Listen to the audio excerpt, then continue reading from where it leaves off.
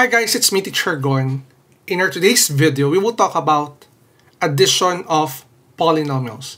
This one is one of the series na pasok sa atin kung saan we will do operation on polynomials. So without further ado, let's do this topic.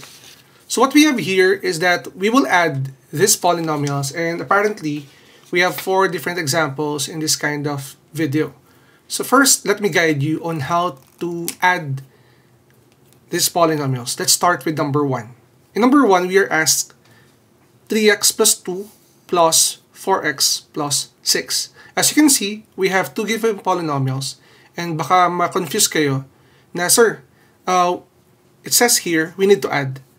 Meron tayong parenthesis, meaning we need to multiply. No.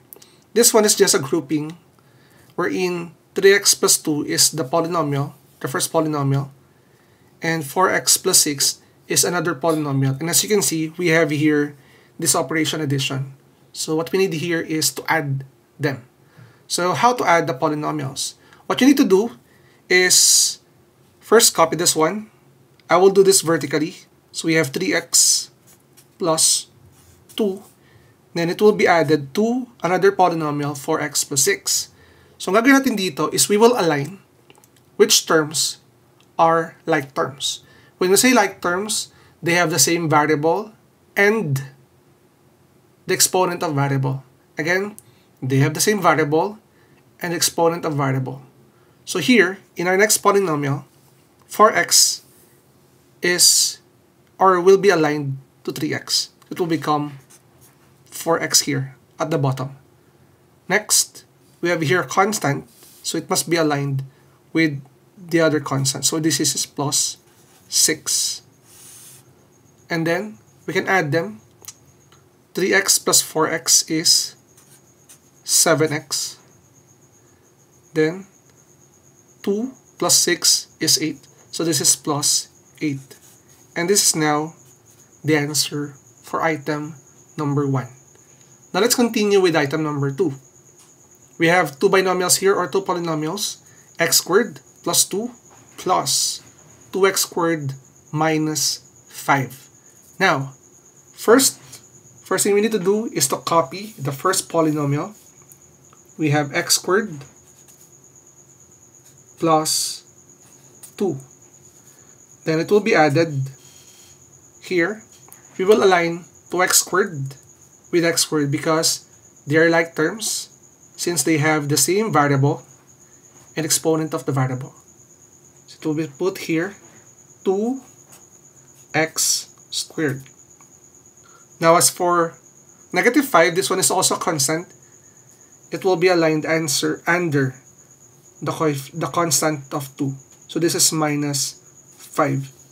Another thing pala guys, when you are doing addition of polynomials, make sure that you master the operations on integers because you will be using your knowledge on how to add, subtract, multiply, or divide integers. Here, x squared plus 2x squared is equivalent to 3x squared because here we have a coefficient of 1. Next, 2 plus negative 5, since the absolute value of 5 is bigger, we will put here negative 3. Since they have the different signs, we will subtract the numbers. 5 minus 2 is 3. And then, to copy the sign, we will copy the sign of the number with the biggest or the largest absolute value. And now the answer is 3x squared minus 3. Now let's continue with item number 3. For item number 3, we are given this one. So let me align first the paper. We are given the first polynomial 3x squared minus 8x plus 7. Copy this thing. We have 3x squared minus 8x plus 7 plus this one will be aligned under 3x squared. This is 2x squared minus 6x minus 6x here, and then plus 2. So here, add them all. 3x squared plus 2x squared is 5x squared. Next, negative 8x plus negative 6x, we have negative 14x. And lastly, we have 7 plus 2. This is plus 9. As you can see, as simple as that, we can add these polynomials. Now for item number 4, I have decided to use a different variable. Baka isipin nyo kasi na it only works with the variable x. No. So here, we will have 4r cubed plus 3r to the 4th power plus r to the 4th power minus 5r raised to 3. Now as you can see, if you will notice in the first term of the first polynomial, it starts with the exponent of 3. So we need to rearrange this in standard form, wherein we will start first with the variable with the highest exponent. So instead of copying 4r cubed plus 3r to the 4th power, we will write first 3r raised to the 4th power. And then we have plus 4r cubed. Next, copy this one. So plus r raised to the 4th power minus 5r raised to 3. And then we will add them. Take note, we have here an invisible one. Okay? So we have 3r to the 4th power plus 1r raised to the 4th power. This is 4r raised to the 4th power.